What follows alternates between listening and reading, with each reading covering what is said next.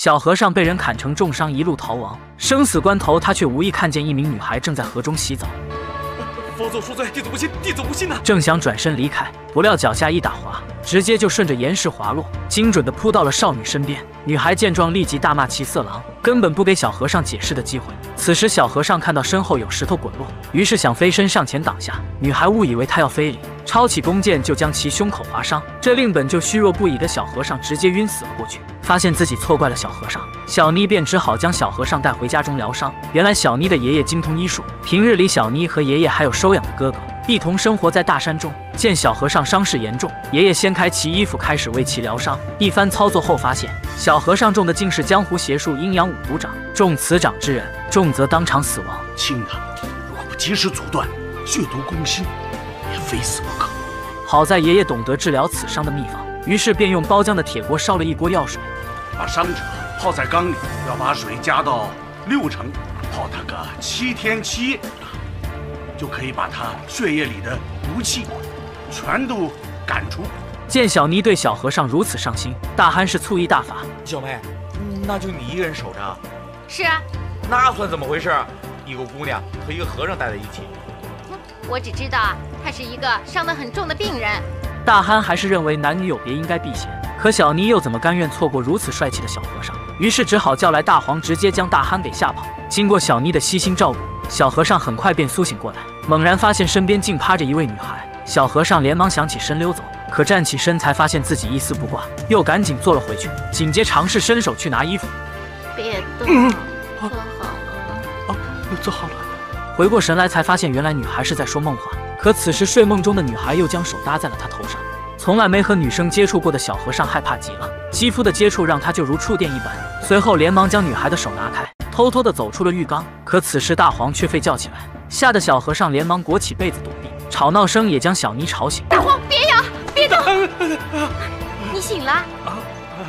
我醒了。好害臊的小和尚！小和尚连忙穿好衣服，昏迷了这么久，肚子也饿坏了。小和尚便想向小妮化缘。化缘？什么化缘化方的？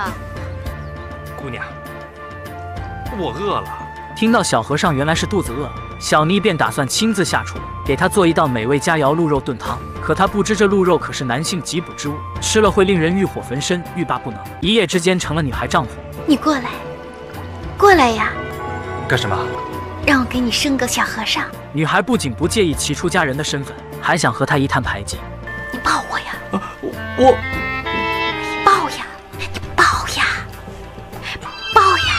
自从在河边被小和尚偷看了身子，小妮就无法自拔地爱上了他，每天好吃好喝，贴身服侍着。小和尚的伤也逐渐痊愈，看着两人每天形影不离的，从小就暗恋小妮的大憨是再也坐不住了。于是这天他来到道观内，找到在此修炼的道士师傅，在其面前说尽了小和尚的坏话。好心好意的待他，看他可怜。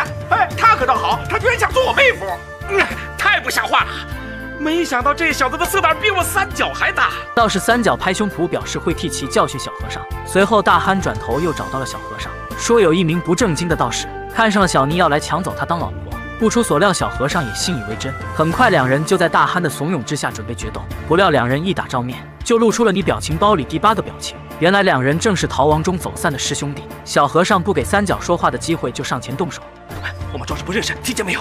原来小和尚想故意打输，继而借此机会离开这里。可两人功夫相差甚远，就算小和尚连连放水，3脚也根本不是其对手。哎，我打不过你啊！别愣着！小和尚十分着急，让3脚下狠手。就是为了离开这里，才让你打败我的。在小和尚让了10余招后，终于是败下阵来。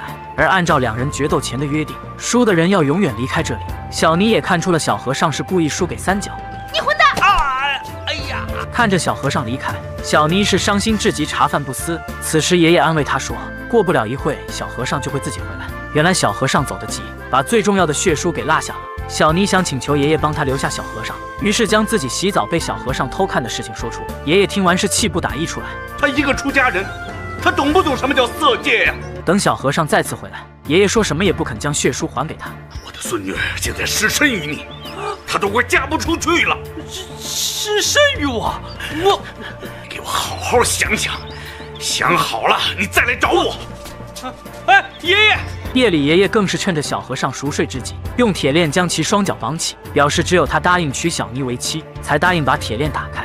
师兄三角见状，给小和尚出谋划策，让他先假装答应这门亲事，再找机会拿回血书离开这里。没办法，眼下也只好这样了。于是当晚，小和尚便和小妮拜堂成亲。洞房花烛夜，小妮十分迫不及待。你过来，过来呀！干什么？让我给你生个小和尚。小和尚无奈，只好道出苦衷：我是名朝廷钦犯。朝廷钦犯？戚继光是我父亲。父亲的戚家军被朝廷奸贼佟大宝所害，全军覆没。自己身上携带的血书，就是揭发佟大宝勾结倭寇陷害父亲的证据。如今国恨家仇未报，又怎有心思顾及儿女私情？小妮听闻他的身世，也十分触动。随后，他将血书交还给小和尚，并表示会和他在爷爷面前演戏。接下来的日子，他们看到爷爷就会假装亲密。爷爷也认为时机成熟，直接给小和尚做了一桌全鹿宴。小和尚为了演戏，只好硬撑将鹿肉咽下。可他不知这鹿肉对男人有着缉捕功效。有一次呢，师傅也偷着吃了那么一点儿，差点没把我给折腾死。哎，出家人没有老婆，又吃了这个东西啊，哎呦，差点没要了我的命哎！到了晚上，小和尚是浑身发热火烧男人，孤男寡女的两人又会发生什么呢？男人没事千万不要吃鹿肉，就算只是小小一块，也会瞬间让你心痒难挠，欲火焚身。我怎么有点火烧火燎的呀？回到房间后，小和尚更是上蹿下跳。不就是块鹿肉吗？我经常吃，也没像你现在这样啊。你跟我不一样啊，你是女人，你当然不会难受了吗？眼看身上愈发燥热难耐，小和尚也是无所遁形。此时小妮发现门外有人在偷看，为了假成亲之事不被识破，小妮只好让谭志一起躺到床上。谭志长这么大，哪里见过这种场面，整个人就如同钢铁一般僵硬。小妮则表示做戏就要做全套。抱我呀！我抱呀！我这辈子只被我妈抱过，我没抱过女人。我还没被男人抱过呢。抱呀，抱呀！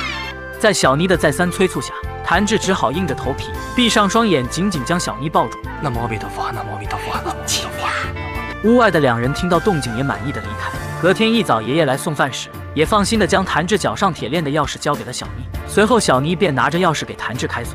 谭志惊醒发现小妮后，激动地握住小妮双手：“你真好，我一辈子都忘不了你。”晚上，爷爷又为谭志做了一大桌的美味佳肴，还让其喝下了一碗神秘药酒。随后便让小妮将其带回房间休息。爷爷，什么酒这么大劲儿？你就别多问了。不曾想这药酒比鹿肉还要猛烈，谭志愣是喝了8大瓢凉水，还是没能冷静下来，燥热的更是脱掉上衣。爷爷给我吃什么了？快着火了！小妮心疼地给谭志擦拭着身体，肌肤的接触令谭志就要控制不住自己，可下一秒他还是克服欲望，挣脱开往屋外跑去，随后便一头扎进了水缸里。这下燥热的身体终于是冷静了下来。还是凉水管用啊！我怎么也觉得浑身发热？哎，你也进来待会儿。管用。我有我的办法。你有什么办法？哎，喂！接下来的一段日子，谭志与小妮的假夫妻生活愈发自然。然而就在这一天，少林叛徒谭飞带着大批官兵杀到了山上，他此行的目的就是斩草除根，要取戚家军后代谭志的性命。爷爷立即带着几人从密洞逃走，可追赶至此的谭飞很快也发现了密洞，爷爷只好让几人继续往前逃，自己则留下来断后。很快几人便从洞口逃出，见爷爷迟迟没有跟出来，谭志让几人留在原地，自己则返回洞中接应爷爷。见谭志竟傻傻的回头，谭志，小妮就交给你了。爷爷。爷爷只好用炸药将洞口炸毁，谭志无奈只能与几人会合，打算用竹筏通过水路逃走。谭飞等人也很快追到河边。谭志，你看这是谁？眼看谭志要奋身上前救爷爷，小妮是拼了命将其拦下。见爷爷失去了利用价值，谭飞便一刀将其了结。而这边几人一波未平一波又起，在河中遇上了急流，很快便失去平衡，纷纷掉入河中。三人手拉着手，苦苦支撑对抗湍急的河流。眼看树枝就要支撑不住三人的重量，小妮为了不连累谭志，拼命挣脱开谭志的手，随着河流消失在河面之中。女孩刚掀开衣服露出红肚兜，就察觉身后有人在偷看，壮起胆子上前一探究竟。拎起细观后，竟猛然看见一颗大卤蛋，吓得女孩急忙往屋外跑去，随后喊来了所有的戏班姐妹。等门被推开，才发现色狼竟是2名和尚。你们2个是和尚？我看呐，不是什么好东西，没准啊是2个花和尚。哎，不是，三角见眼前美女如云，表示到希望自己是个花和尚。是吗？姐妹们，还不快招呼我们这2个花和尚？哎，又不必了吧？走吧，走吧，不必了，那我先走啊。随后三角便被美女们好好的招待了一番。此时眼尖的白河发现，眼前帅气的和尚正是朝廷全城追捕的钦犯。听闻女孩要带他们去报官领赏，2人只好表明了身份。虽说自己是朝廷钦犯，但都是被朝廷奸臣所陷害冤枉的。可好说歹说，女孩们还是不肯相信2人。无奈之下，三角只好让谭志拿出血书作证。女孩接过血书后，才终于相信这是真的，他真的是中2之后。此时船外一姐妹慌张地表示，外面有一群捕快正要上船搜查。众人听闻顿时不知所措，但很快他们就急中生智，打算将2人乔装打扮成女孩。于是，在女孩们的一番操作下，2个和尚瞬间摇身变成了倾城美女。没想到战狼也有过如此妩媚的一面，没一会捕快就闯了进来。好在他们眼神不好使，愣是没把2个和尚认出来。在翻遍整个船舱没有发现后，带头人竟无耻的要让所有姐妹脱下衣服，他要亲自检查有没有人男扮女装。来人，把他们全都给我脱光！就在这时，白河的头号戏迷统领大人来到。白河见状，立即上演了一出苦肉计。于大哥，你要搜就搜好了，怎么派个畜生来，非要我们脱了衣服给他看才行？什么？统领大人听闻，怒火中烧，立即训斥手下赶紧滚下船去。随后，他邀请白河晚上一起到海鲜楼用餐。白河当然懂得他的用意，于是便假意答应定会准时赴约。等到他带人离开之后，白河与红莲一拍即合，打算好人做到底，带着谭志2人一走了之。哎，这顿海鲜可惜喽，还有杭州城的龙肝凤脑，还有官府的3000上银呢。去他的，去他的！哎，你们这对姐妹真没法子，去他的吧！等到红船扬帆起航后，官府的人意识到不对劲，已经为时已晚。随后，女孩们更是大鱼大肉款待2人。妈妈，您真是胜过我的亲妈呀！您知道吗？我和谭志啊，都好多天没好好吃顿饭了。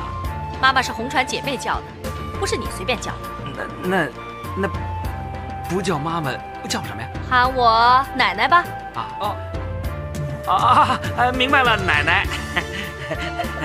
哎，这时一旁的白河问妈妈，谭志又该怎么称呼她？妈妈表示跟着你们一样喊妈妈就行。这下三角不乐意了，表示自己是谭志的表哥，自己喊奶奶，他却可以喊妈妈，这不是乱了套吗？经过短短1天的相处，红莲就看出了白河对谭志有了爱慕之情。就这样，谭志2人与一群姑娘开始了船上生活。这期间又会发生什么有趣的事呢？点赞关注看下集。和尚一泡尿憋了3个小时，可船舱里又没有厕所，这可怎么办好？来回舞裆跺脚，双腿交叉用力，什么方法都试了一遍，还是没能缓解一丝尿意。此时谭志也被他给吵醒，并表示自己有一祖传憋尿神招。只见其拿出一根麻绳递给三角，三角连忙上去询问这是何意。你先用绳子啊，把你的出水口给扎住啊，然后拿顶倒立。哦，这水往低处流的道理，你懂不懂啊？哦，百试百灵啊。三角也只能病急乱投医，一一照做。啊，感觉怎么样？哎，你这么一说，还真好多了。千万记住啊，一定要多立一会儿，不然水位下不来啊。好。可没过一会，三角就手臂发软，支撑不住倒了下来。这一折腾，尿意更是达到了顶峰，只好爬上楼梯喊人开门。开门呐！开门！可任凭他喊破喉咙，舱门外还是毫无反应。隔天一早，谭志早早就起床练功。突然，他闻到空气中弥漫着一股骚味。什么味儿啊？这么骚啊！啊！你还好意思说啊？昨天我差点没被你害死啊！你那个什么狗屁憋尿秘方啊！如果我打不开那个蝴蝶结啊，这辈子我就断子绝孙了。就在2人谈话间，三角的肚子也开始滚动，大号的也要来了。随后他立即大声拍打舱门喊叫：“哎呀，真的是三角在喊呐！哎，坏了，我忘了开锁，放他们出去了。”舱门的锁一打开，三角就迫不及待地爬出，不料下一秒，公主在哪儿啊？而等他捂着屁股来到厕所，却遇到里面正有一位姑娘在如厕。挨了1巴掌的三角也管不了那么多，直接便坐下一泻千里。不曾想等他再出来时，已经被姑娘们包围了起来，一顿暴打后直接扔下了河。而有了三角的前车之鉴，这天谭志想上厕所时，害怕里面有人，便发出了暗号。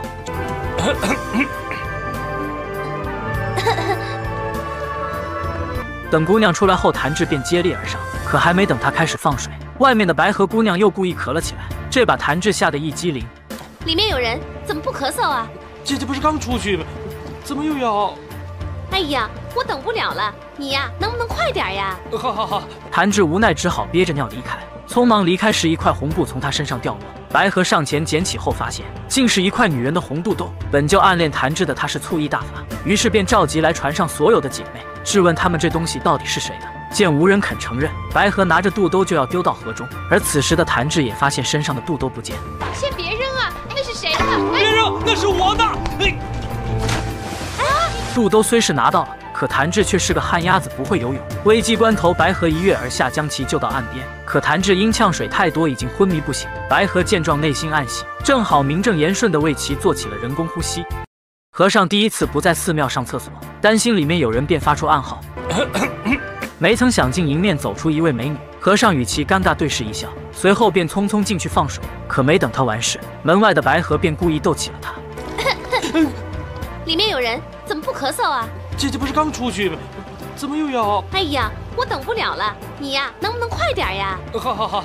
谭志只能匆匆提起裤子，憋着尿委屈的离开，真是城市套路深啊！而在谭志离开时，一块红布不慎从身上掉落，白河上前捡起一看，好家伙，居然是一女子红肚兜，这令暗恋谭志的他瞬间醋意大发，随后便立即召集红船上的所有姐妹，质问起这肚兜的主人到底是谁。见迟迟没人承认，白河就要将肚兜扔到河里。先别扔啊，那是谁的？别扔，那是我的！谭志见状，纵身一跃，眼看肚兜是及时捡回了，可谭志却是旱鸭子，不会游泳。白河得知后，直接跳下河中将其救上岸，随后便名正言顺地为其做起了人工呼吸。而等到谭志苏醒后，三角就给他声情并茂地演示了一遍。这边是个绝色女子，这边是个小和尚，两个人的嘴巴。去，你胡说什么？和谭志的腼腆手分不同，三角则是妥妥的一名花和尚。面对来送饭的姑娘阿香，不仅荤腥照杀，还表示来一碗好酒就再好不过。随后还趁机上前油腔滑调地调戏起阿香。如果姐姐晚上睡觉的时候感觉到害怕，我三角可以来给你壮壮胆呢。可不料阿香姑娘不是好惹的主，一盘饭菜迎面招呼过来。去死吧！哇，准啊！可三角色心不死，晚上又悄摸摸地打扮一番，直接混入了女澡堂内，紧接便透过门缝偷窥起了女神红莲洗澡。听到红莲姑娘一边洗澡一边唱戏，三角情到深处竟跟着唱了起来。两哥哥想你。这公鸭嗓音瞬间引起了红莲的注意，随后来到窗台端起一盆洗脚水直接倒出，眼看就要暴露，三角立即偷溜离开。为了避免露馅，还不忘把脸上的水抹干。本以为就此瞒天过海，不料下一秒，呸！偷看我，起来，起来！三角，三角！红莲见状也打算给其做个人工呼吸。注意看，这是400亿票房影帝吴京牺牲最大的一幕，不仅男扮女装化身成娇羞小娘子，还要被油腻大叔连连开油吃豆腐。多漂亮啊！这双手多有力气呀！随后更是被单独带回了房间。亲亲小娘子，面对精虫上脑的恶霸，谭志也开始给予回应。有点意思，我喜欢，过瘾，过瘾。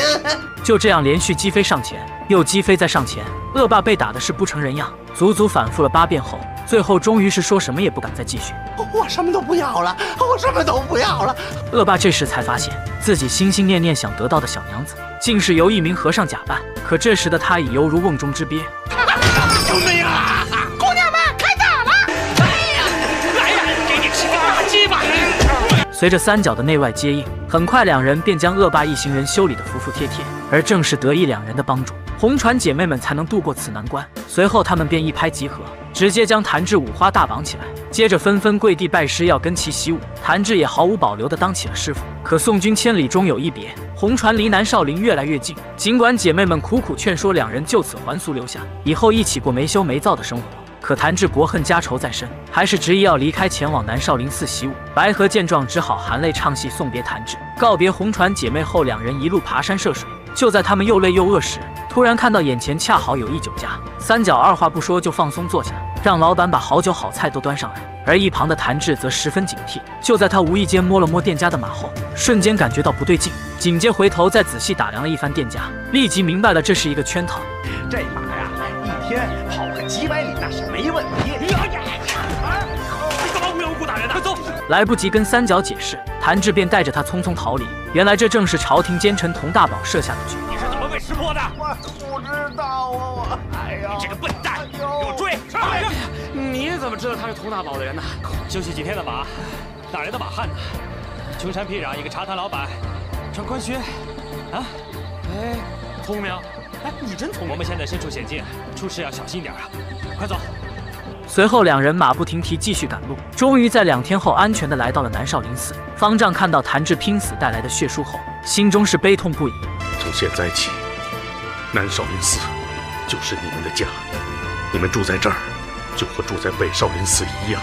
随后方丈赐给了谭志新法号法正，三角则因功夫不到家，还是维持原名三角。隔天练武之时，方丈问法正想不想领略真正的南少林拳法。想啊，法言，你南少林拳法对北少林腿法点到为止。是。随后法正便与大师兄交起手，开局便使出连环鸳鸯腿，势如破竹，发劲凶狠。紧接使出一套北少林长拳连招，此招讲究拳脚相辅相成，威力巨大，难以破解。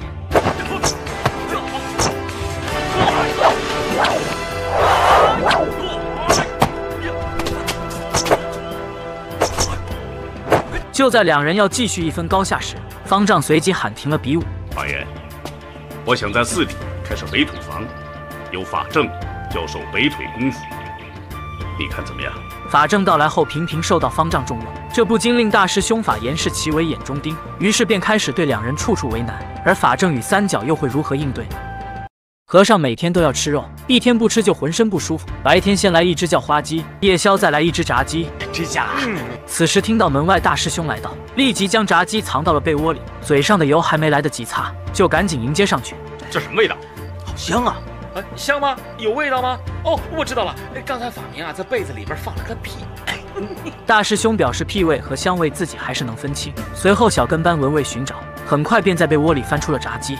这不是鸡呀，这不是鸡。阿弥陀佛，最快。此时法正也恰好回到房间，大师兄本就是其为眼中钉，这下正好被其抓到把柄，于是便罚几人去看管果园。以后没有大师兄法旨，谁也不准擅自入寺。隔天法正几人便来到果园干活，可大师兄的跟班法灵却处处找茬，把这儿的每棵树都给我浇上5桶水。5桶？不是刚刚浇过了吗？不是刚才浇过了吗？法灵表示在果园里自己就是权威，我说没浇就没浇。几人无奈只好照办，一桶接一桶的搬水浇树。经过几个来回后，独臂师弟法能突然脚下一滑，直接摔了个人倒水洒。你没事吧？你没事吧？太欺负人了，老子不干了，不干了，以后别进少林寺。法正见状连忙上前表示，今天的活自己一个人包了。好，我2个时辰干完。好。就这样，师兄弟过起了苦中作乐、边守果园边练武的日子。而这天，园子里闯进一小伙，彻底打破了这份宁静。只见其摘下果子就狼吞虎咽起来，正好被一旁巡逻的法能发现。偷果子！可法能根本不是小伙的对手，接连被其打倒在地。这时法正等人也闻声赶来，想着小事化了，就不追究其过错。我没随便摘人家东西，我跟大叔说了，等我有钱的时候，我一定会赔给他的。见小伙竟如此天真单纯，法正就想把摘下的果子送他，可小伙并没有收下，而是鞠躬后转身离开。不料刚走出2步便晕倒在地，几人连忙将其抬到住处，随后给其打来一大碗白米饭。小伙3两下便直接扫光。交谈中得知他是从倭寇手中逃出，想上南少林习武为父报仇。见他是同道中人，几人便收留小伙过夜。而当他看到赤身裸露的三角时，不禁大喊起来：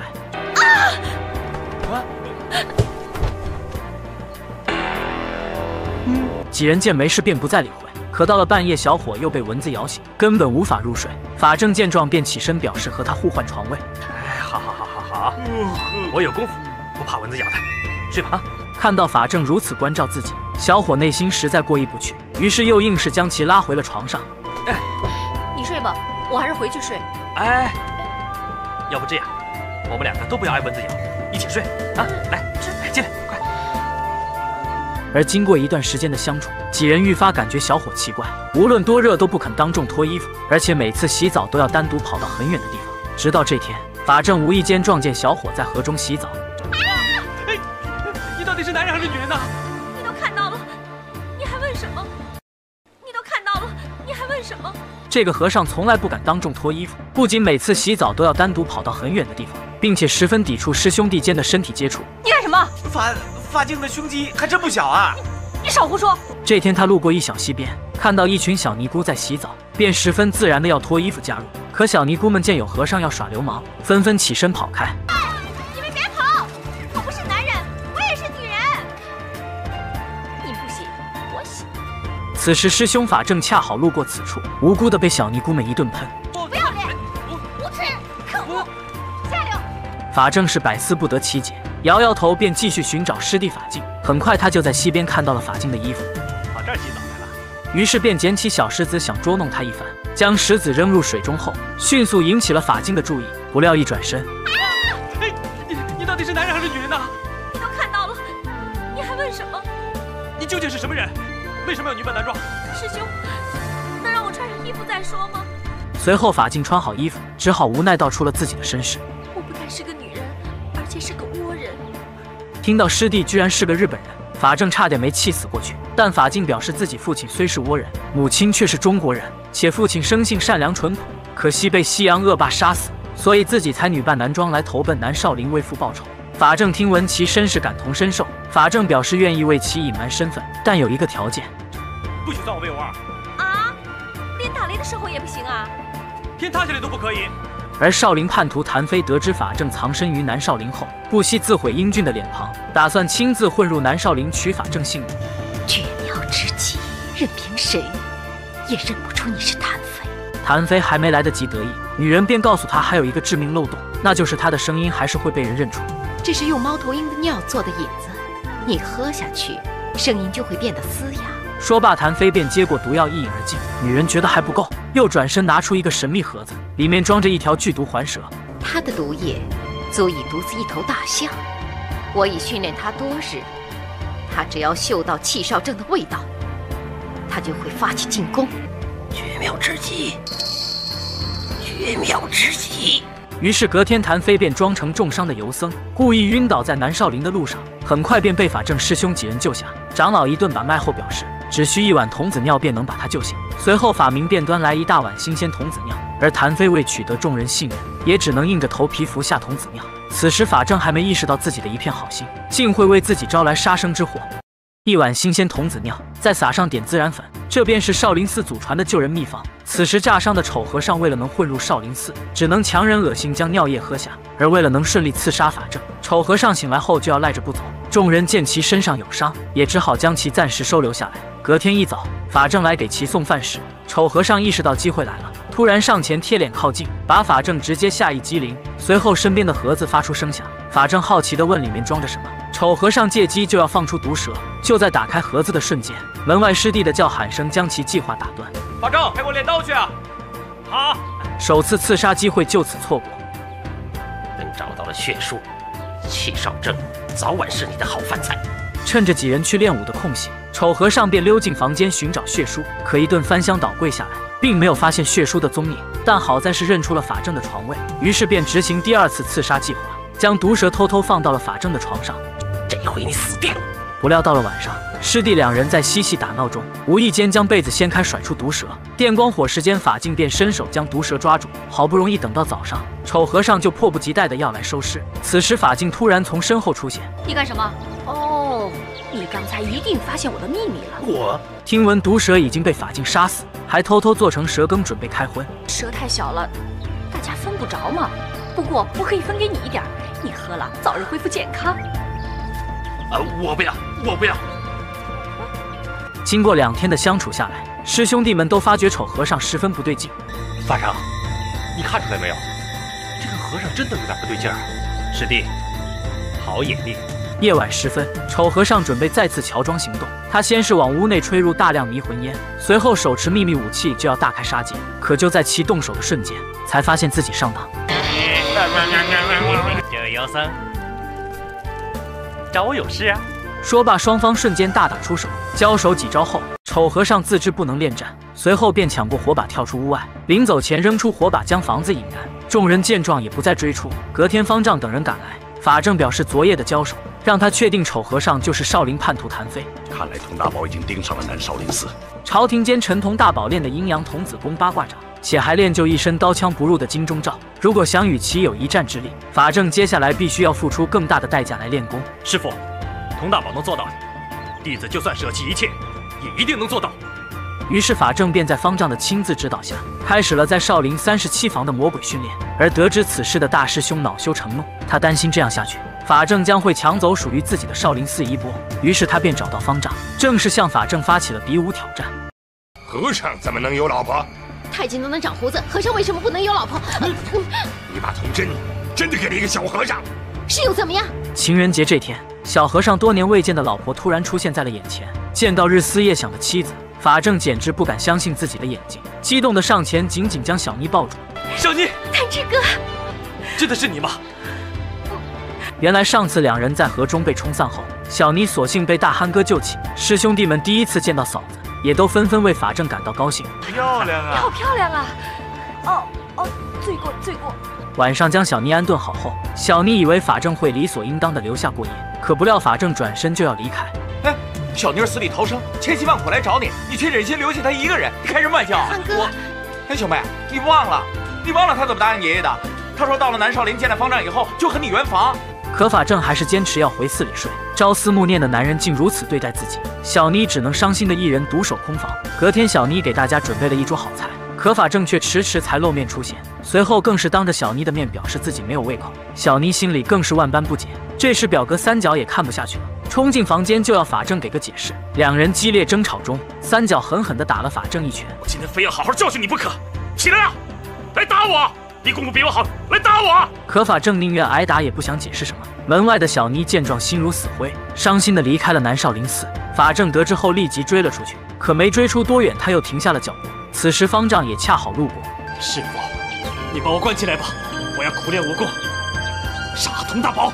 原来法正之所以故意疏离小妮，是因为自己身负家仇国恨，担心自己很可能壮志未酬身先死，这只会给小妮带来痛苦，所以请求方丈将自己关起来苦练武功。而另一边的小妮因悲痛过度，没走多远便晕倒在地，好在被附近尼姑庵的尼姑救下，正好被乔装来寻找法正的少林叛徒谭飞发现。于是谭飞又假扮成算命先生，一顿连哄带骗，利用大憨将小妮骗出郊外绑架起来，为的就是利用小妮引出法正。不出所料，法正得知后便立即和师兄弟下山救人。很快官兵们押着囚车出现，法正见状一刻也不想等，直接杀出跳上了囚车。可当他掀开黑布的瞬间，差点没被谭飞吓死。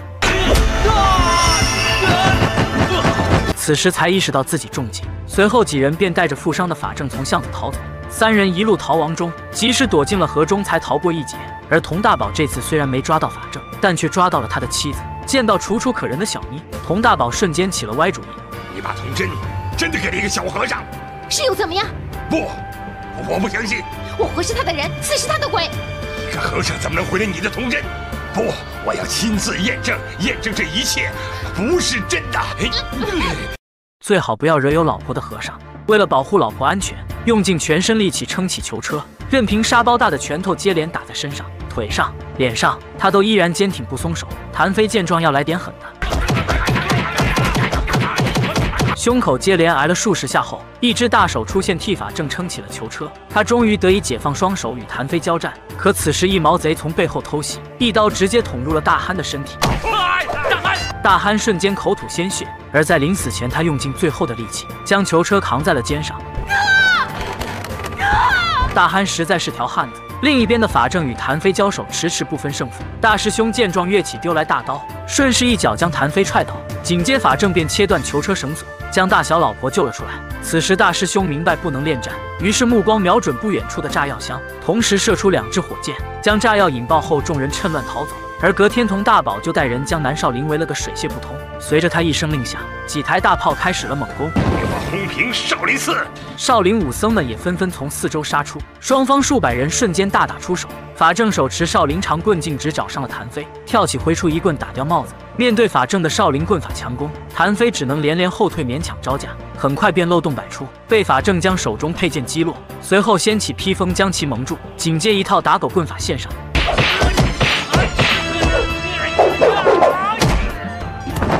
谭飞起身后是被打得鼻青脸肿，眼看打不过他，转身就要逃走。大师兄，随着大师兄将火炮引燃，谭飞瞬间被炸成两截领了盒饭。另一边，方丈与佟大宝也打得火热，两人近身交手数十回合。佟大宝不仅身穿铁布衫防御拉满，一手阴阳五毒掌更是凶狠至极。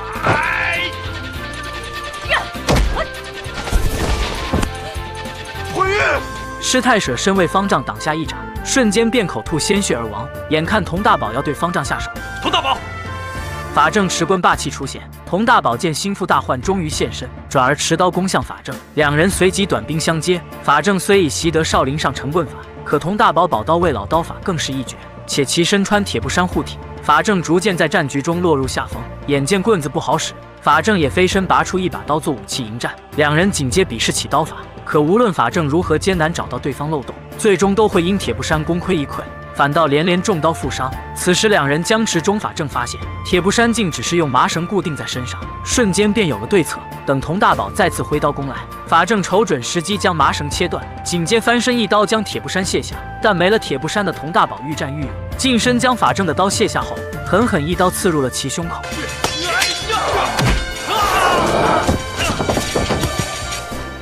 我佟大宝，天下无敌，天下无敌！只见法正再次咬牙站起，忍痛直接将断刀拔出。随后两人继续比试起拳脚功夫。佟大宝曾未成为武林第一，孤身躲入深山苦练9年，如今习得一手阴阳五毒掌打遍天下无敌手。而法正也不遑多让，不仅精通祖传的7家拳，现更是习得南少林36房武功精髓。南拳北腿，对，禅武合一，齐少正，我非宰了你！法正将南北少林所长融为一体，发挥出了意想不到的效果。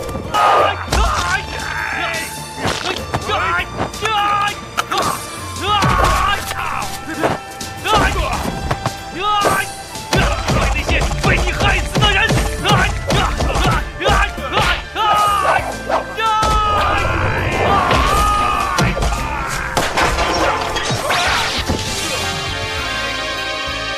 法正终于为武林除害，解决了作恶多端的佟大宝。随后，法正与师兄弟几人一同拜过方丈后，便还俗下山。法正也终于能名正言顺地迎娶小妮，做起了令人艳羡的花和尚。小男孩只是想摸摸梅花鹿，就迎面射来了2支利箭。好在一旁的客人眼疾手快，迅速用斗笠挡下，才化解危险。此时大师兄立即上前查看，弓箭上竟赫然写着端王府3个大字，立即训斥师弟这下闯祸了。这是王府，咱们惹得起吗？王府也不能杀人的。这边端王见到手的猎物被搅黄，于是立即派手下前去抓人问罪。可二师弟也不是好惹的，跳起一拳就将一士兵击落下马，紧接转身一掌拿到双杀。端王见状便要亲自上前击拿，陈正英带着师弟几人连忙逃命，一路躲入了一土坑里。可端王很快便带兵将这里包围起来，紧接一声令下，士兵们迅速对准土坑万箭齐发，而陈正英几人则是镇静应对，仅凭借一件外套便轻松将箭雨化解。你们要是再不下我，我们就放火烧山了。听见对方要用火攻，陈正英几人无奈只好乖乖走出。端王本就是武痴一枚，见几人身手不凡，便表示如有人能打赢他，就答应放他们走。场面不敢，一言为定。暴躁的二师弟没等陈正英开口便应战，随后二师弟主动上前进攻，双方交手2招，二师弟便挨了端王一记铁头功。二师弟再次上前发难，这次找准空档双掌发劲将端王击退。端王这下怒了，摆出西洋拳架式转手为攻，快如闪电的连续鞭腿，再配合其灵活风骚的走位，很快便将二师弟打成重伤倒地。正欲对其下死手之际，被陈正英及时出手拦下，转而出拳攻向陈正英，一拳击中他肩膀，却反倒被其震退数米。果然是深藏不露。好，来跟本王过几招。好，两人继续近身过招，端王一套连招后，故技重施，使出招牌铁头功，随后双方互换一拳。陈正英见状便要使出看家本领，只见其对着空气耍了一套太极招式，劲力之大竟能将地上的落叶卷起。端王十分不屑，继续进攻，可瞬间便被陈正英将双手压制，紧接蓄力一记太极推手，端王便被打出5米开外。不服再次飞身使出旋风腿，不料一脚下去就如踢中弹簧，再次被震飞。陈正英趁势滑步而上，端王这下再无招架之力，被陈正英连系弄打翻在地。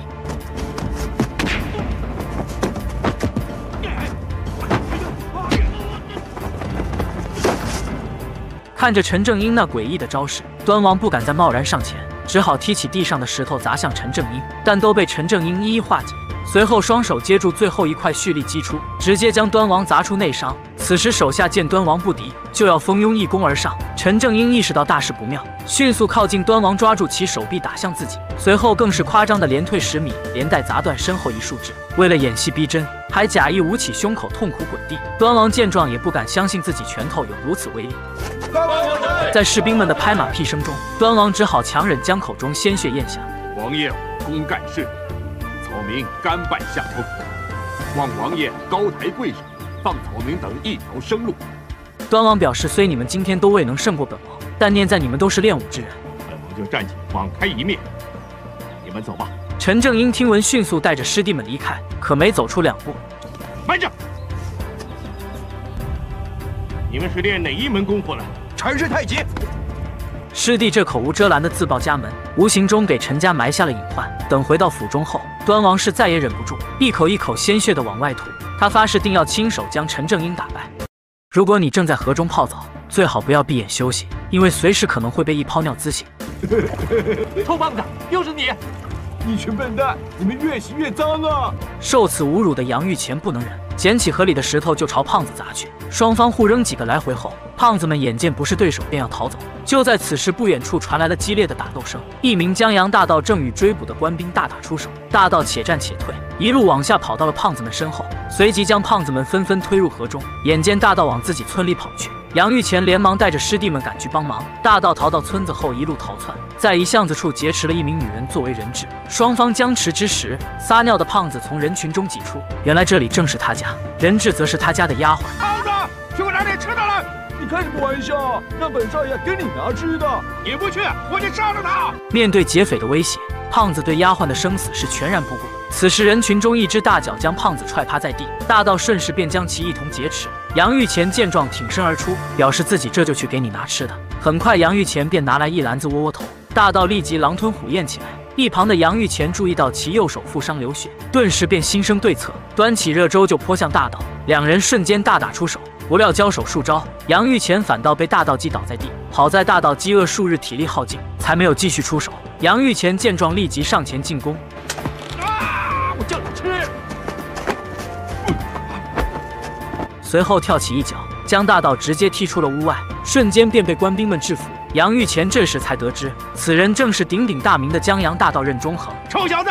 要不是今天老子又伤又饿，你早就栽到我手里了。走，你等着瞧，我一定回来报仇的。想他报仇，都要到我家来哦。他住在河对面的杨家村，他叫杨玉乾，记住哦。胖子这一波报复有够狠的，此事很快便传遍了大街小巷。父亲杨天彪也十分自豪。这天父亲寿辰之日，杨玉乾更是亲自上阵舞狮祝贺。可就在其刚表演完时，就被台下一男子挥杆打倒在地。原来是胖子带着父亲和打手来寻仇，双方二话不说就混战起来。杨玉乾虽凭借自身武功能轻松以少敌多，可奈何胖子突然拔出匕首从身后偷袭，顾头不顾尾的杨玉乾还是被划伤手臂。暗箭伤人，卑鄙！而胖子父亲却不以为耻，反倒用此事大做文章。我的宝贝儿子一出招，你儿子挂彩了，是你们使大在先，还瞎说！袁公子，兵不厌诈，你怨得了谁呀？儿子，胖子，咱们走。走。老爹装老虎，儿子露出了狗尾巴，主父犬子，呸！胖子爹一顿嘲讽后，便带人招摇的离开。经此一闹剧后，爱面子的父亲顿感无脸，不仅将前来祝贺的亲朋一一赶走，更是把责任推到了杨玉乾的师傅身上。误人子弟，教徒无方。师傅也知道没脸再待下去，无论杨玉乾怎样挽留，都执意要离开。可他离开前告诉杨玉乾，他虽武学天赋极高，但受限于先天身形，苦练外家拳很难有成就。如果转向内家功夫发展，他日必定名扬天下。你是说太极拳？对，杨玉乾正是在师傅的指点下，开启了自己的成神之路。小伙为拜师学习太极拳，不幸被困在山腰3天3夜，脚下就是万丈悬崖峭壁，眼看体力耗尽就要支撑不住。此时一大叔如履平地般向他靠近。小兄弟，你在这儿干什么？我迷了路了，大叔，可不可以帮忙指点一下？怎么离开这里啊？好吧。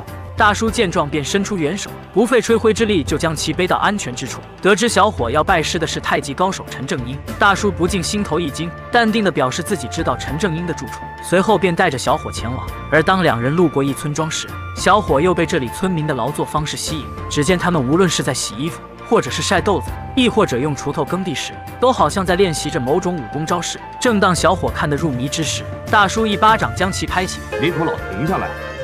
你不是要找那个陈正英吗？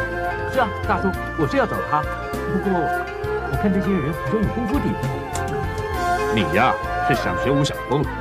他们只是普通村民，哪会什么武功啊？大叔催促着小伙赶快跟自己走。随后两人来到一山坡上，大叔指了指前方，表示：你穿过这几座山，一直往前走，有一个小村落。你进村有棵大槐树，槐树下有一间小屋，陈正英就住在那里。小伙向大叔道谢后，便兴奋地向山上跑去。傻小子，想拜我为师没那么容易。原来大叔就是陈正英本尊，可太极拳有传内不传外的祖训，所以这才把小伙给支走。而小伙经过长途跋涉、登山越岭后，最终因体力耗尽而晕倒在地。不知过了多久，一股烤肉香味将其唤醒。小伙循着香味找去，发现一披头散发的男人正在啃着烤肉，刚要向其讨点吃的，这才发现此人正是自己不久前得罪的江洋大盗任中恒。小伙见状，拔腿就跑，任中恒迅速抄起火把将其砸倒。真是冤家路窄啊！上次老子又饿又伤，还被你有机可乘啊！今天呐，老子吃得饱饱的，你敢不敢再跟老子玩啊？小伙用尽全身力气起身继续逃跑，两人一路你追我赶，很快小伙便跑到了一悬崖之上。小子，没路走了，不想死啊？钻我的裤裆，竟杀不可入！你这乌龟王八蛋！只见小伙纵身一跃，直接跳下了100米高的瀑布。有种！等他再次醒来时，突然发现戏耍自己的大叔正站在石头上打着太极拳。岂有此理！你这个老头，害我受了这么多，我一定要好好的教训教训你。小伙随后悄悄地从其身后靠近，接着飞身一扑，不料被陈正英一记回手掏击落水中。见大叔武功如此了得，小伙便认定其就是陈正英，连忙上前跪地拜师。你这是做什么？你跪我也没用，我根本不会太极呀！我不是陈正英，你给我起来！我不起来。就这样，小伙一路缠着陈正英要拜师学武。陈正英见状，只好捡起石头朝他砸去。小伙无奈，只能上前逼其动手。前辈，是不是要我逼你？你才肯承认？放开我！你承不承认？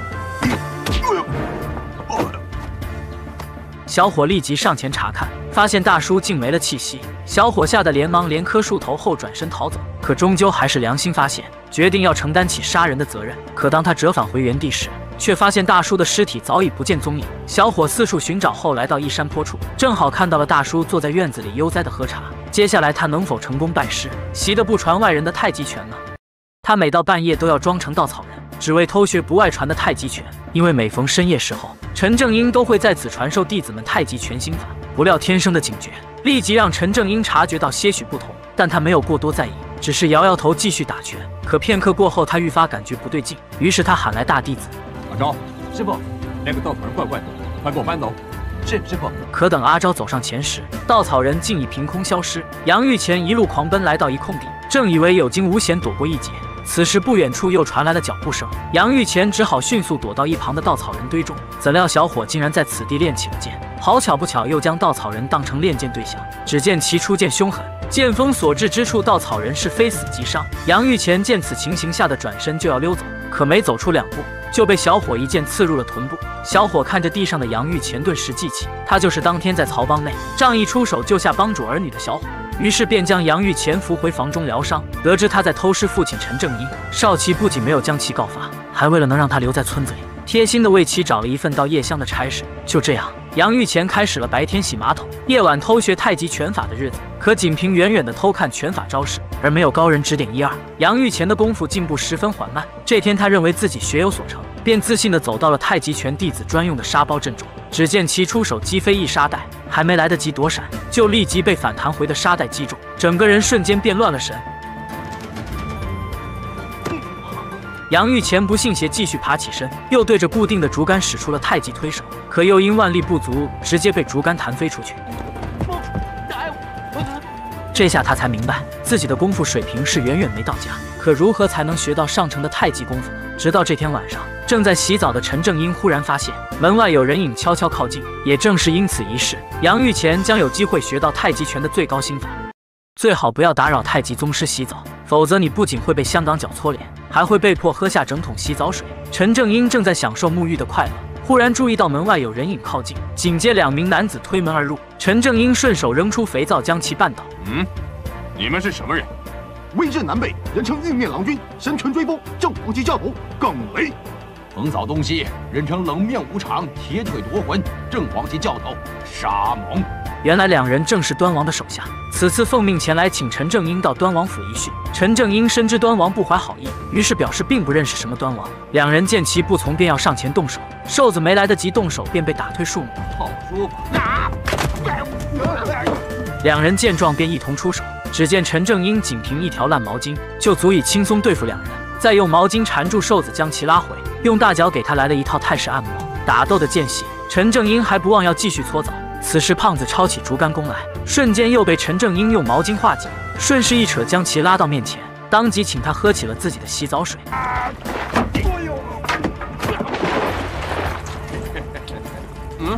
你打算弄脏我的水呀？给我起来！一番交手下来，陈正英甚至没出浴缸就占尽上风，2人才意识到自己根本不是对手，连忙灰溜溜的逃走。没想到他连洗死了手都这么厉害，下次一定要等他穿上衣服再打。什么？你还要跟他打？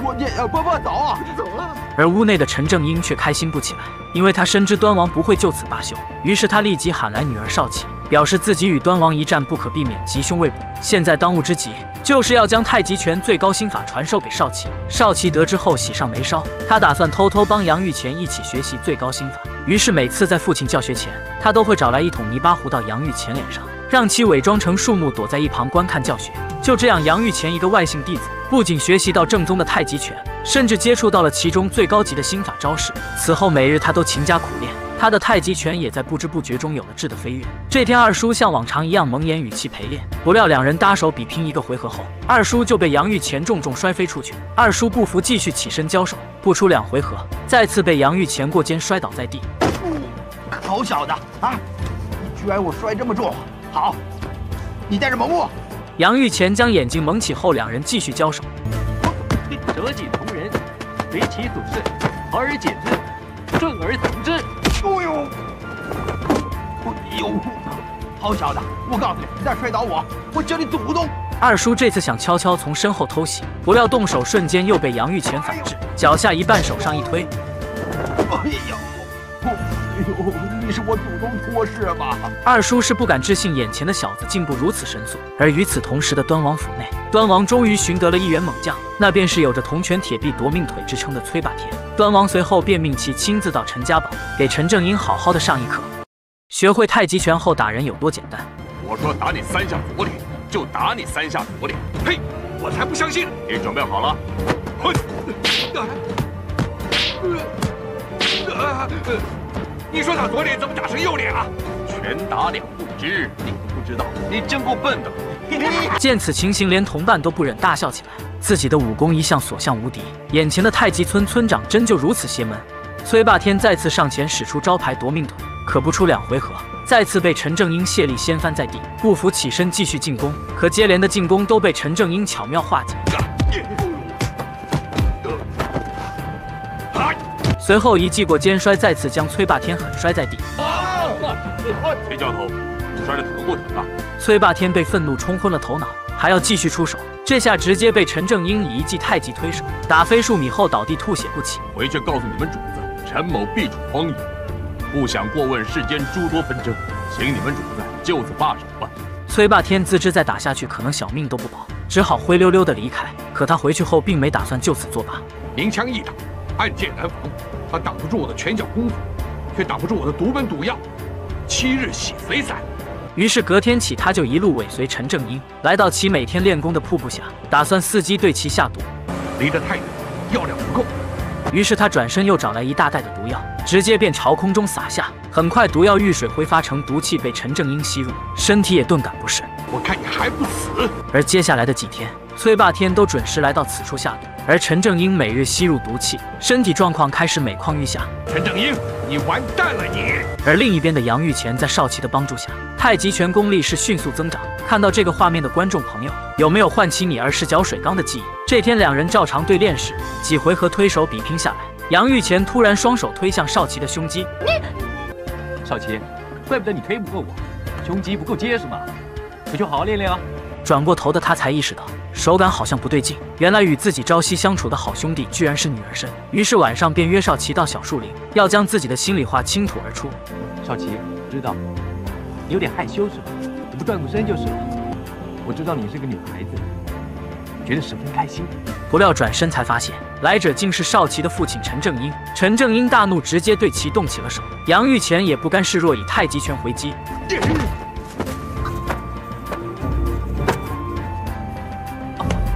铁有此理！你这个混蛋，敢用我的功夫对付我，我今天得教训你不可！眼看陈正英就要打过来，杨玉乾转身拔腿就跑，连忙爬到了一棵小树上。这下是说什么也不敢下来。竟敢偷学我的功夫，快给我下来！你先收我为徒，我再下来。你想得到没？陈正英见状只好来硬的，一记蓄力出掌，直接将小树打断。正要上前教训杨玉乾，突然眼前一黑，毒性发作。此时不远处传来一阵笑声，原来崔霸天早已守候在此，就等陈正英毒性发作的这一刻，上前就要将陈正英带走。陈正英虽还能出手勉强周旋一番，可此时的他中毒已深，很快便无力招架，束手就擒。杨玉乾见状，飞身一脚将其救下，随即便与三人大打出手。少奇此时也终于赶到，杨玉乾以一敌三，也逐渐不敌。少奇见状，恳请父亲把太极最高心法的口诀传给杨玉乾。爹，他是在为你拼命啊！要是他死了，我也不想活下去。陈正英思想斗争一番后，终于是答应下来。小子，你听着。前辈，我听着呢。身轻气沉，名自然，上倾下沉不倒跌。只听陈正英每念出一句口诀，杨玉乾的功夫就增长1分。在连续的口诀加持之下，杨玉乾以一敌三完全不在话下，将三人打得屁滚尿流，不敢上前。爹，他赢了！爹！三人见状只好放下狠话，狼狈逃走。他从不知道害怕，孤身一人就闯进7大高手镇守的7重塔。刚进到第1层，见对手还在喝茶。在下杨玉乾，请问第1层守关者朝鲜浪人金风镜，有着追风神腿之称，其惊人腿法更是曾踢死过东北虎与大黑熊。小伙子，你还是回去吧。就算你能过我这一关，上面还有6个高手等着你。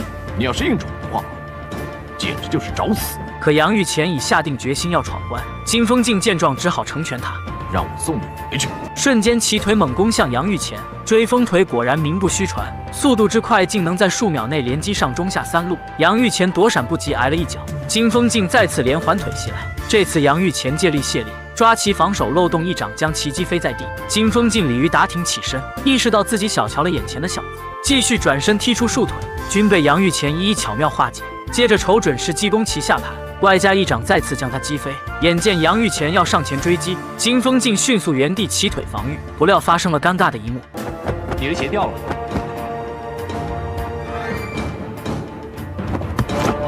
金风镜穿上鞋后继续摆好战斗姿态，见腿攻占不到便宜，这次他改用拳法进攻，可其拳法进攻单一，接连被杨玉乾以力卸力轻松化解。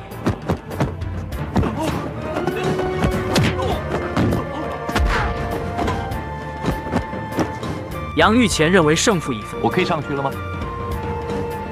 可金风镜不依不饶，还不服输，再次使出独门绝技追风腿。但此时杨玉乾已完全摸透其招式套路，轻描淡写就又将其打飞。正要上前将其扶起，却被金风镜不讲武德偷袭踢中数脚。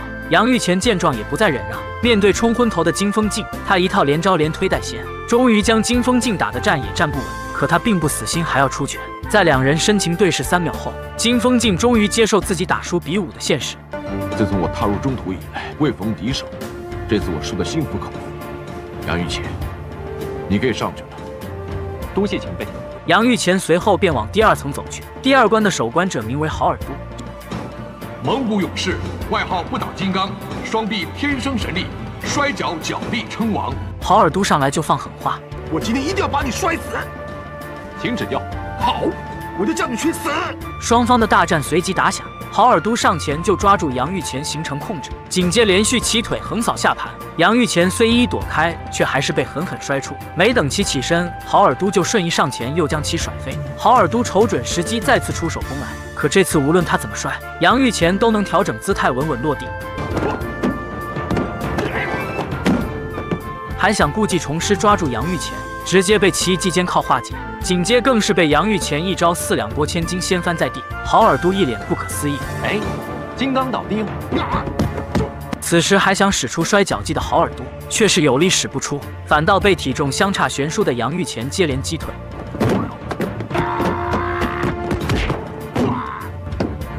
前辈，没摔伤吧？郝尔都恼羞成怒，还要继续出手。这下是不倒金刚被摔成了百倒金刚，再也无力起身作战。得罪了。杨玉乾也顺利连过2关，来到了7重塔的第3层。只见一身穿苗族服装的男人持棍等候在此。苗疆棍王，外号南天神杵，棍招刚猛，暗藏劈斩，劲力风快，更胜大刀。此人棍法神乎其技，赤手空拳的杨玉乾将如何应对呢？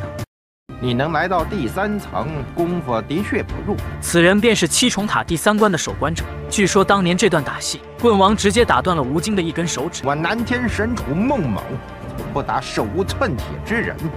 你选兵器吧。前辈用棍，我也用棍。好。杨玉乾接过棍王挑来的长棍，大战一触即发。棍王人虽精瘦，但棍法炼制化境已达人棍合一。他腾空而起的蓄力一棍，威力之大，直接将围栏击碎。棍王继续出棍穷追猛打。杨玉乾虽用棍抵挡棍王攻势，却还是被其冲击力震开数米。随后手中棍子更是被削去一头。在苦撑防御数招后，背部更是重重挨了一棍。此时杨玉乾双手疼痛颤抖起来，但他只能咬牙继续坚持。棍王见状露出迷之微笑，高高跃起一棍砸下，直接将杨玉乾棍子击成2半。你已经输了，快走吧。此时杨玉乾看着手中的断棍，竟然自信地笑了起来。还没打完。只见其单手持短棍摆出了太极架势。难道真要让我把你打得爬不起来吗？说罢，棍王便出棍再次攻来。杨玉乾则是灵巧躲闪，随即转手围攻，将棍王逼退。棍王甩棍再次进攻。此时杨玉乾已将断棍融入到太极招式中。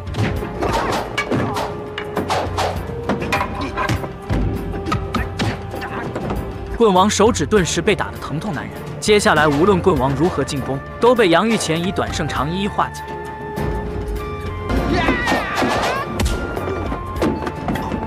你这什么功夫？太极。太极。太极无处不在，既在手上，亦在棍上。你走吧。虽说看似场面胜负未分，但棍王内心已被杨玉乾深深折服。你上去吧。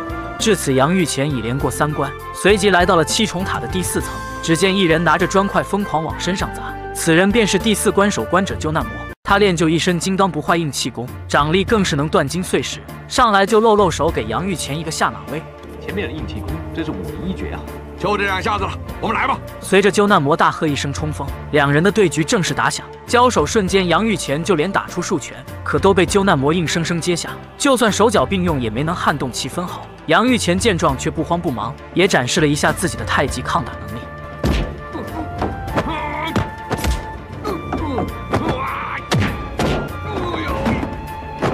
可无论杨玉乾如何进攻，鸠难魔都丝毫不惧，正苦于没有破解之策。杨玉乾突然在交手中击中鸠难魔腋下，鸠难魔竟面露痛苦之色。杨玉乾顿时明白其软肋所在，随后抓住其右手高高举起，一顿连环拳猛击其腋下，打得鸠难魔痛的手也抬不起来。杨玉乾不给其喘息机会，乘胜追击，佯攻其躯干数招后，再次将其右手抓住，又是一套连环无影腿奉上。眼见弱点暴露，鸠难魔只能转变打法，他改用腿击想与杨玉乾保持距离，可不料杨玉乾如泥鳅般咻的一下钻了过来，又狠狠地将其肘击倒地。起身后，鸠难魔十分气愤，硬的地方不打，专打我软的地方，不打了。转身便要去加强腋下的硬气功练习。杨玉乾也成功通过第4层，正欲往7重塔的第5层走去。杨玉乾，小心点儿，上面的东洋鬼子坏点子多。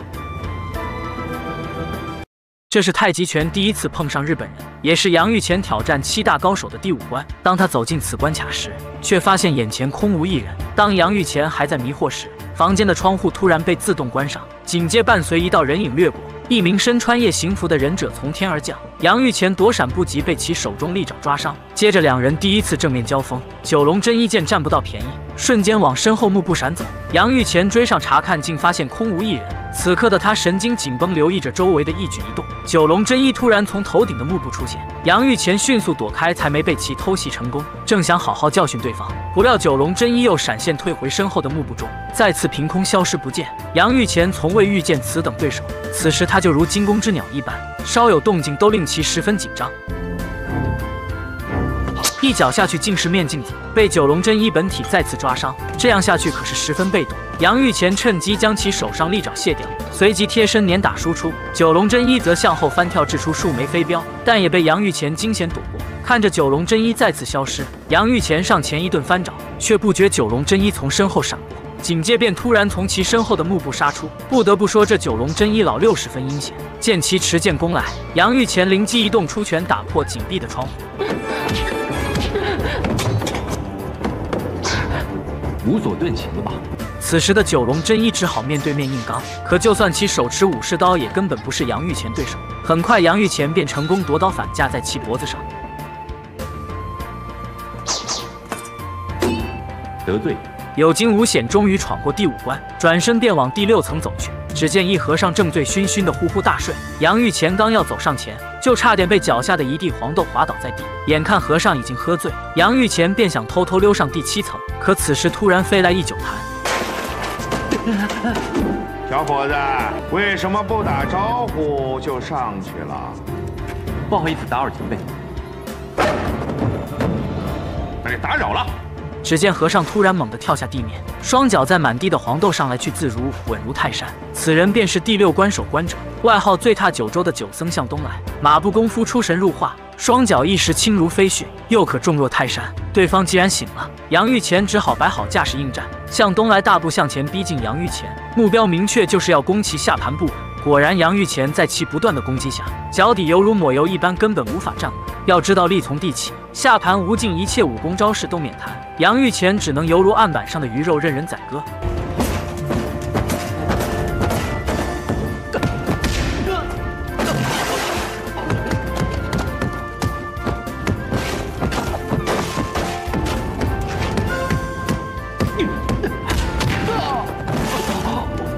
回去多练几年功夫，再找我算账。杨玉乾当然不甘心就此回去，随即站起身，允手下压高扎马，气沉丹田，运相声。小伙子，你真精打！面对再次袭来的向东来，杨玉乾巧妙运用太极拳的缠丝劲将其击退。向东来故技重施，再攻下路，杨玉乾则顺势而上，以其身躯作为落脚点，直接踩到了向东来肩膀之上。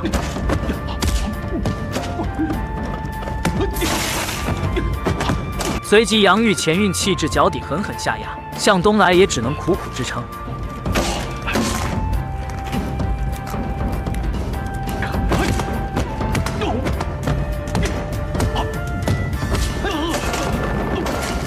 杨玉乾一个漂亮的马步回旋，再次来到向东来身边，这次以彼之道还施彼身，无影脚连踢向东来数十脚。此时一向以下盘功夫著称的他也不忍双脚发抖，向东来还想负隅顽抗，没一会又被杨玉乾反锁双手再次压住，这次连站也站不起来。杨玉乾趁势跃起一脚将其踹出数米，正欲追击上前，向东来突然举手示意到此为止。你能打败我，是你坚强的意志，杨玉乾，你将来一定会成为一代宗师的。前辈承让了，输就输，什么让不让的？去吧！哼！杨玉乾历时5个时辰，终于要来到7重塔的最后一层。随着他大步向上走去，爱面子的向东来这才不用再忍。哎呦！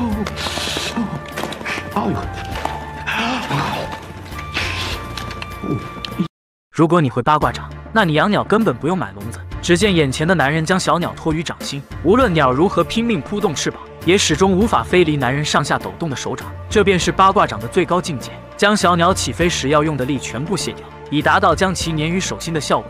此人名叫雷破天，正是太极黑马杨玉乾即将面临的比武对手。两人所练均属内家拳法，究竟谁能技高一筹？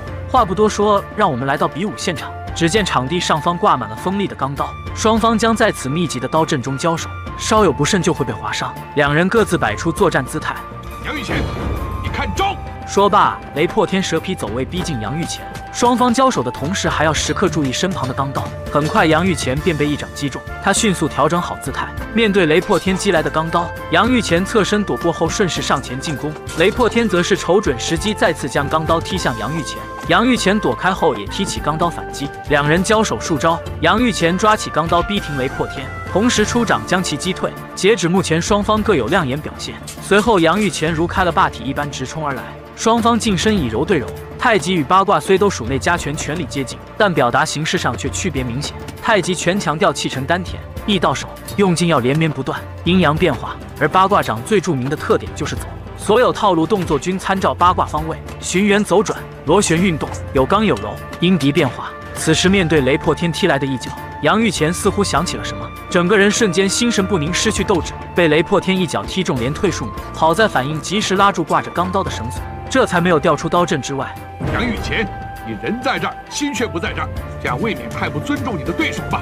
你若再如此，就休要怪我手下无情。杨玉乾再次摆出太极架势，两人继续交锋。杨玉乾跳起踢出一把钢刀，雷破天顺势后倒，起身回踢两把。杨玉乾躲闪不及，被划破胸口。雷破天双臂一震，再攻来10余把。杨玉乾下腰躲过翻滚上前，直攻其下盘。双方你来我往，互不相让，拼斗数十招后互换一脚。如此激烈的场面看得众人目瞪口呆。紧接杨玉乾飞身跳起脚踩两刀之上，雷破天见状表示我也可以，同样跃起脚踩刀柄逼近杨玉乾。随后脚尖挑起钢刀刺来，杨玉乾连连躲闪，还是被其一脚踢落地面。眼见雷破天逐渐占据上风，师傅陈正英十分着急。比武决战必须要心无杂念，虽说以守为主，但守久必失，你要凝神应战。天大的事情暂且放在一边吧。杨玉乾听闻，眼神坚定地再次摆好架势。雷破天见状也是点点头，随后腾空而起，侧踢而来。杨玉乾气沉丹田，将其反弹回去，紧接有样学样，也使出腾空侧踢。雷破天则是淡定出脚，轻松化解，随后急起直追，根本不给杨玉乾喘息的机会，又是一套贴身碾打，令杨玉乾毫无反击之力。